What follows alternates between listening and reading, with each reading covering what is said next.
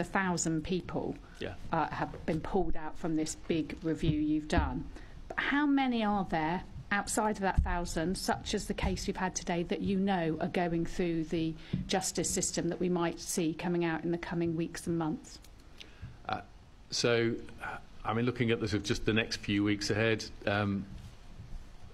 most weeks there's 2 or 3 officers going to court for criminal cases, which tends to be a mix of sort of